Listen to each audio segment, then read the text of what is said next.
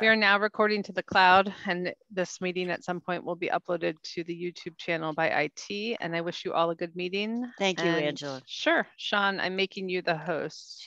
Okay.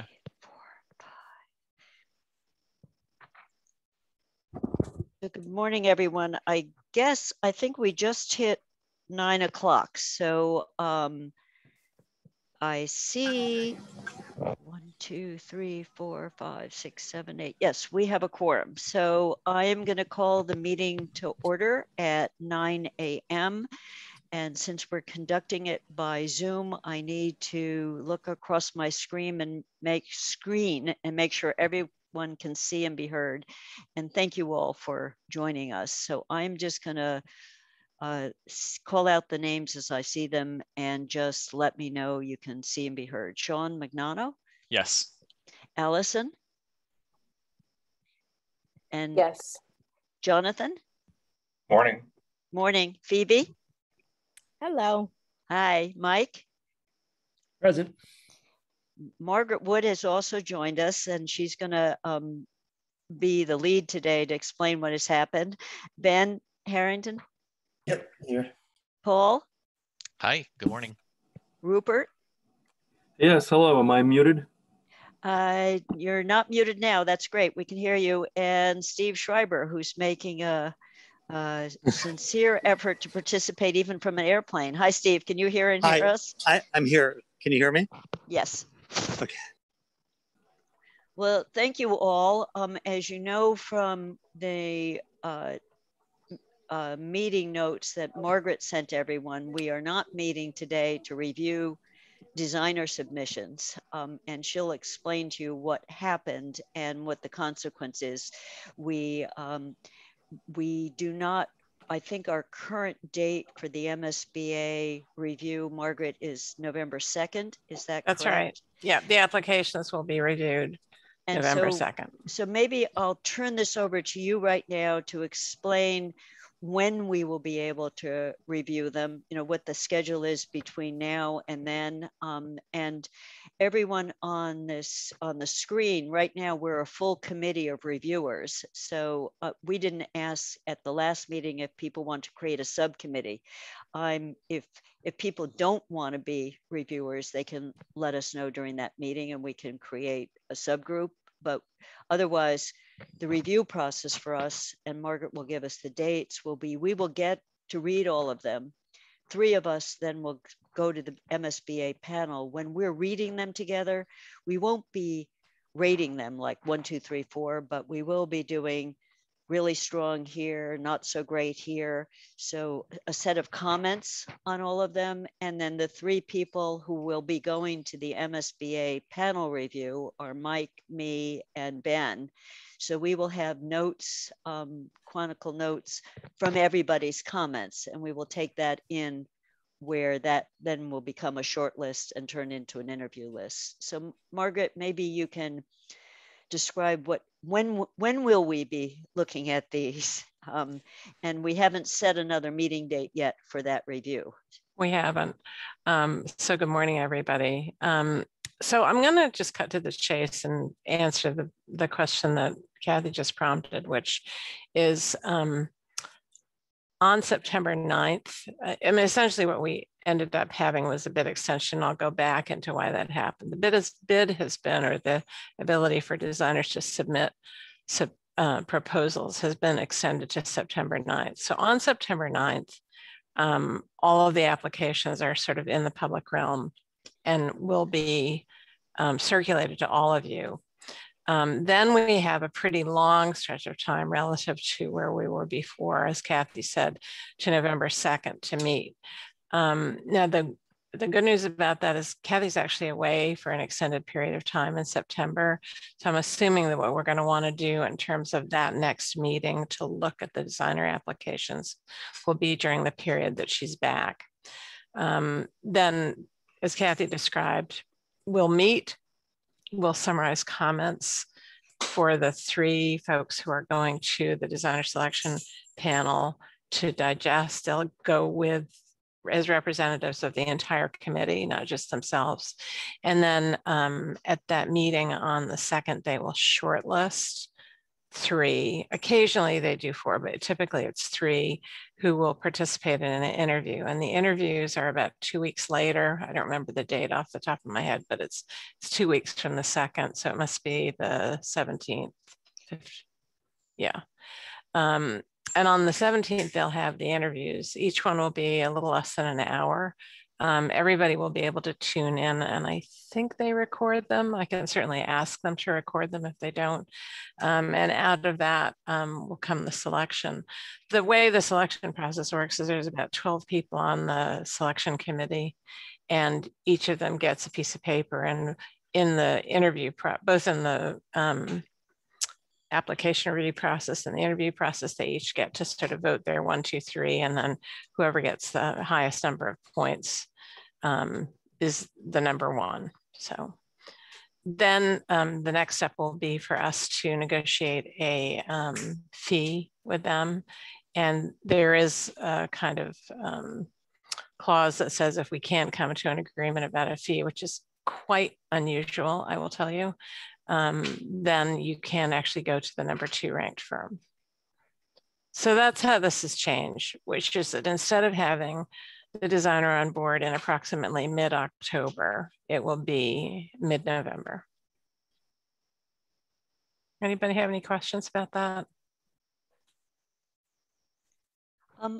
Margaret, the one I would have, and then I'll talk about a timeline for us meetings. So when the interviews happen, would it be a good idea at the point we are reviewing the designer proposals to come up with some draft interview questions then that we would particularly like? Or would we do that? You know, I'm just thinking of get people's thoughts on what they, once there is a short list, because if there's only 2 weeks between when the panel meets and when the interviews take place, I'd like to at least, you know, get everybody's. Oh yeah, yes, I totally agree. We don't have to wait until we see the applications. Okay. In fact, one of the things that's come up in the past few weeks that I think would be a great question for the interviews for your consideration is to ask the interviewees to talk about daylighting.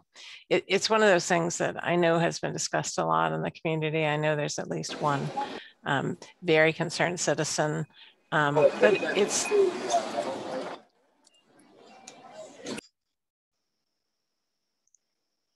Margaret, are you frozen? Oh dear. I think Margaret is frozen. Oh, now you're moving. We lost, if you continued saying words, we didn't hear you, Margaret, just then. Can you see me now? Yeah, we can see Okay. you. Yeah. Okay. Yeah, I was just saying that's a good type of question for an interview. It's more qualitative. Okay. So, you know, this happened because there was a step that didn't happen in time of posting it in the local newspaper. And so it has now been posted. So that's why we lost that month. But I want to open it up for comments or questions.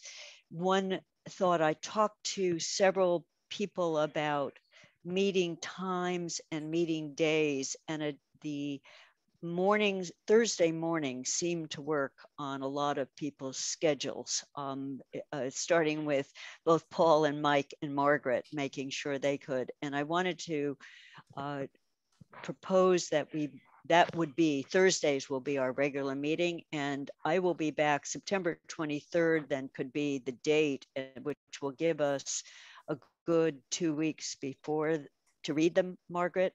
Mm-hmm. So if we could have the meeting, a full meeting, the longer meeting that was scheduled. So I just wanted to find out if that time works for people and if people can start as early as 7:30 in the morning if we do it, but that Thursday.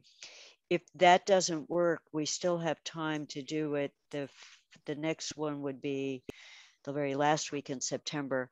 So again, I want to find out from everyone who's on this call, whether you would like to be a reader at that meeting, and can you make a longish meeting, like a 2-hour meeting on a Thursday morning. So I'm just throwing that out to anyone and everyone to respond with a, yes, I want to be part of it. The time doesn't work right for me. And yes, Jonathan.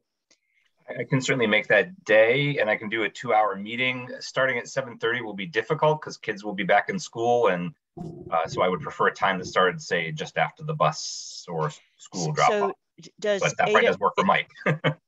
does 8 o'clock then? Is that move it enough, Jonathan? So if we start at 8, what I'd like to do is if we say that would be our regular starting time, then it's not a one time, so it'll be, whatever, Thursday will be our regular day and 8 would be our starting time. Is that a problem for anyone? Okay, Allison, you need to unmute. Yeah, I'm a little worried because of that, just because Tuesday, Thursday are IEP meeting days for us. So I would have some conflicts sometimes. Okay. As long as you would be some days be able to do it, because my sense is if we try another day, we're going to find, it's not that everyone has to make every meeting, but I think there will be important meetings just where decisions and your input is always welcome. We're down 2 members right now. So I think by the next meeting date, I mean, Paul is, I guess between Paul and Mike will be filling those slots and figuring out what we do. But so any other? Just on that front, Kathy, yeah, so I have a memo that will go to the council shortly. And the council, I think, would vote on September or whatever it is. So we'll have a full complement before that meeting date. Okay, yeah, because the council meets on September 13th, so it Right. would be for that date. Okay. Yep. Okay, so we'll be back up. So I'm assuming that everyone would like to, everyone on this call and those that will be coming would like to be part of the reading of the designer proposals. What in the, as you remember from the RFS, they will tell us who their team is with a profile of each member. And then there's a part in the document that's part of the MSBA format where they write us more, about what they're thinking about the sites. And Margaret will be able, when she sends these out to us, to tell us whether all of the firms or whether only a subset of the firms actually came to the site visits, because she has a list. Rupert was there with a terrific guiding us through Fort River, but we have a list of who actually came and looked at the, and they came, when they came, they looked at both Fort River and Wildwood, to get a sense of the 2 possible places the school would be located.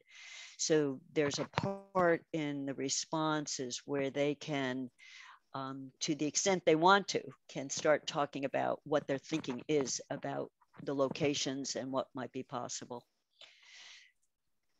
So I think that's the main updating you on the schedule. So I think what we'll do, Margaret and I had worked out a fairly detailed set of meetings, thinking that we were going to start in full bore in the middle of October. So now we'll move that a month. And I had one conversation with Allison, chair of the school committee, on your schedule, Mike, on the education program side, and some potential joint meetings where the school building committee would meet with the school committee when we're, talking about issues that, so the designer wouldn't have to meet with both of us. So we came up with some ideas for that, or tentative. And so we'll be able to share that set of possible meeting dates when we meet on the 23rd, if September 23rd works for everyone. So we'll set up a time starting at 8 in the morning, and I'm hoping we can do that in a 2-hour meeting of do the review. We may not be able to go over the timeline, but at least we can give it to everyone, and then we can meet again. The intensity of the meetings won't start till the middle of November. So we can probably get away with not starting to meet. Our schedule had us starting to meet almost weekly or every other week, but I don't think that will have to happen now that we're not meeting until November 2nd. But again, we'll look at that. So the one other item on the list, and Sean has it, we have invoices from Answer that Sean, you said we need to be paying Margaret, and she had to do a double time here because it was posted and then it had to get reposted, and the reposting had to give the responders a new set of deadlines that we're working from. So she had to do that addendum twice. So Sean, do you want to introduce us to the invoices? And then I think we have to vote on these. Is that correct? On the payment, yeah. Yeah, so I'll share my screen in a second, just walk you through the 2 invoices we have so far. So, and actually, while Sean's doing that, I just want to say the way the owner's project manager contracts work is that we have a contract that we negotiated. In this case, I negotiated with Paul and Sean to get our contract executed that is a not to exceed number. And then our billing is done on more or less an hourly basis with detail. So what you're going to see here on the front is the total of how much I billed in a given month. So the invoice that's up here is for my June work. Well, our June work, because it's also some of Bob Stevens' time. And then in the following pages, it sort of shows the description of what those tasks were. Yeah. So this first one is for June for $4,365. And the rates are consistent with the contracts that we signed. And the second one, hopefully it popped up on the screen as well, is for July for $7,355. And so our contract has rates for different types of positions, and these rates are consistent with the contract for those positions. And then just to round out the discussion, what I do is once we approve these invoices, we have a sheet that we track them and compare them to the not to exceed amount.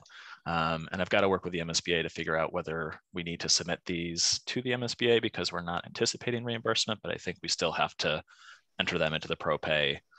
The ProPay is the MSBA's website program for tracking costs and managing the reimbursements. So I think I still have to enter them for now, even though we're not going to potentially get reimbursed for these invoices. But yeah. It will definitely speed up the reimbursement to the town. Yeah. Once the project moves to the next stage. The other thing I wanted to say, just for everyone to know, is we're not allowed as part of our MSBA contract to charge travel expenses. So when you see these rates, they are they embedded in them as, the cost of mileage and gas and all those kinds of things. So there's no, it makes it easier to review because you all don't have to look at reimbursables. It's all embedded in the hourly rates. So are there any questions on the June or July invoices? So then I'll make a motion that we approve payment of the invoices. Second. And I think I need to do a roll call vote on this. So Sean, can you pull your screen back down again? Yes. Okay, just so I can make sure I get everyone. So again, I'm just going to go through the names as I see them. And if you're in favor, say either aye or yes. Allison? Yes. Phoebe? Yes. Mike? We lost Mike. We lost Mike. Okay. Ben? Yes. Paul? Yes. Rupert? Yes. Sean? Yes. Jonathan? Yes. Mike? Yes. Steve? Yes. And Kathy is a yes. So that is a unanimous vote to pay Margaret and to thank Margaret. Thank you, Margaret, for getting us to this point.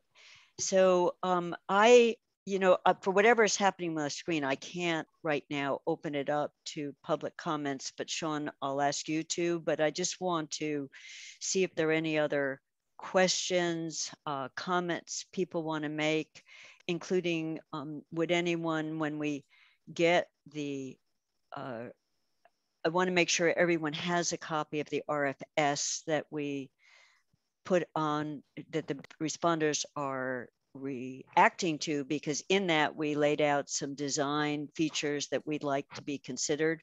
So when we're reading them, that's something to look at that list. So I don't know whether people have any other questions on next steps, questions, concerns, comments, and I'm not seeing anything. So I'm going to ask Sean to see whether there's anybody in the public who has a hand up, and Paul is saying no, because I can't even see that. I don't know. Yeah, we have no attendees right now. Okay. So then I think this meeting is adjourned, and I want to say special thanks to Jonathan, who is in Cape Cod and managed to dial in, to Steve Schreiber, who seems to be on an airplane and managed to dial in, and for all of those who are in the school world who are about to welcome all of our students back in or have your children back in. This is great that you were willing to join at the end of August. Thank you very much. And we look forward to moving forward. The meeting is adjourned. Thank you, Kathy. Thank you, Kathy. Bye. Bye, team. Bye-bye.